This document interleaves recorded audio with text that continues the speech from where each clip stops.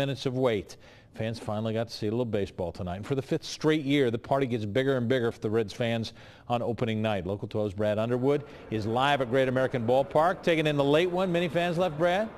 Well, hey, Brad, you know, it is a little late. We are starting to see people leave the ballpark here as the game's still tied. But, you know, when you talk about the Reds and baseball history, a lot of firsts come up. The Reds, the first professional team. Also, the Cincinnati Reds Stockings team, the first and only to go undefeated, a 65-0 season. That team also the first team to play on both coasts in one season. But back in 1935, the Reds held the first ever Major League night game at Crosley Field. As the rain hits the concrete inside Great American Ballpark, fans stare at a covered infield as they wait for the Reds to play ball. Inside the Reds Hall of Fame Museum, the Kings of the Queen City exhibit highlights the best from 1869 to present day.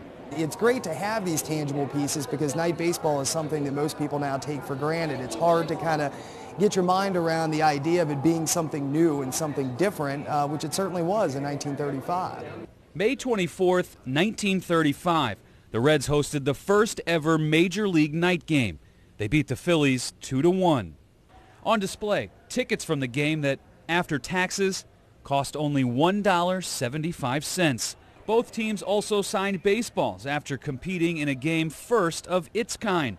According to the museum, 20,000 fans attended the first night game in Cincinnati.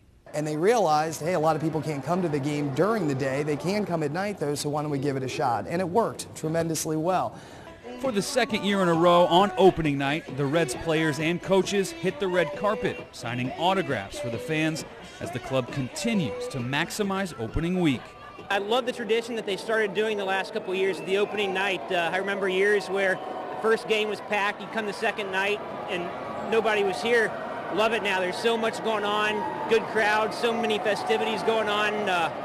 Big game against the Cardinals, looking for a nice bounce back. And now a fun little fact about that first night game in the major leagues back in 1935. It was played on the 24th, but it was supposed to be played on the 23rd, but because of rain, it was pushed back to the next day. And Rob and Cam, we had a little rain tonight, but they're getting the game in here at Great American Ballpark. Reporting live tonight at GABP, Brad Underwood, Local 12 News. Brad, thanks very much. Mr. Castellini is doing as promised. We appreciate the story. Well.